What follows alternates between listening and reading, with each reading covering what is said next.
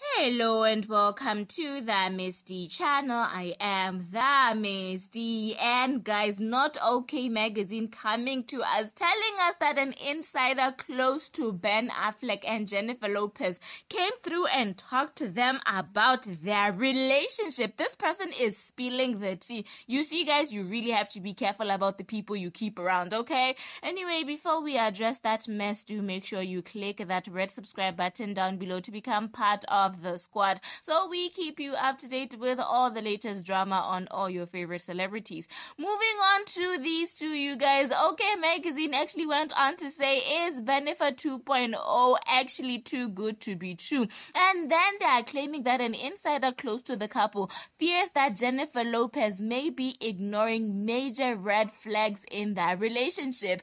Apparently, this insider went on to say Jennifer Lopez is so caught up in this romantic fantasy with husband Ben Affleck that they feel like it will actually blow up in her face. I say, wow, imagine your friend talking to the tabloid like this. Anyway, of course, I had to jump into the comment section down below to find out what people were saying and listen to this. One person went on to say, I don't think it will be a forever thing though. It's Ben who doesn't seem satisfied with life in general. I feel like she loves him more than he loves her, which is not always good. Another person went on to say, who are we to judge? Leave them alone. Who the hell really knows what goes on behind closed doors?